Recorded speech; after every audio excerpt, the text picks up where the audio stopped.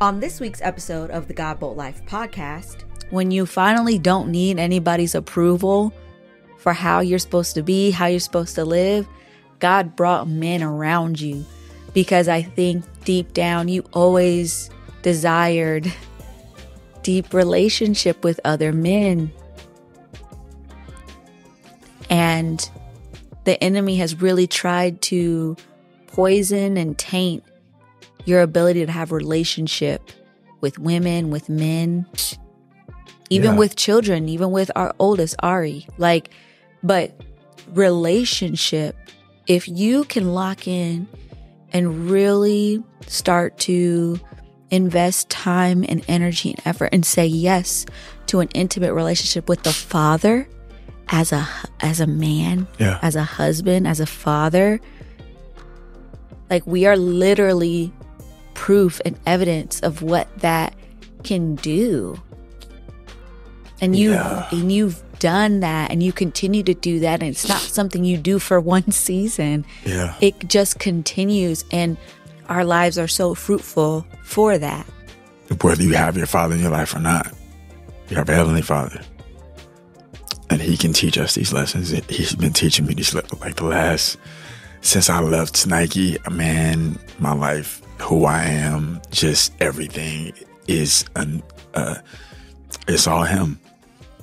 And so He's been teaching me all these different things, these different lessons, to where it's wow, I wouldn't have chosen any of this for myself. None of it. I wouldn't have. You wouldn't have even been able to comprehend the life we live now. At all.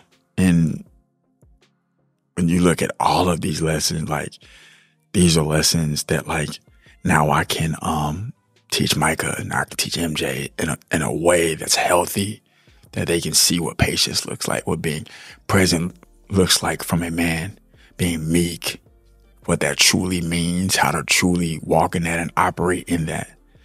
And it's from where I came from and what I thought my inadequacies were, to turning all of that over to the Father and allowing Him to work, and just being obedient and being repentant and not being afraid to fail, but operating in courage.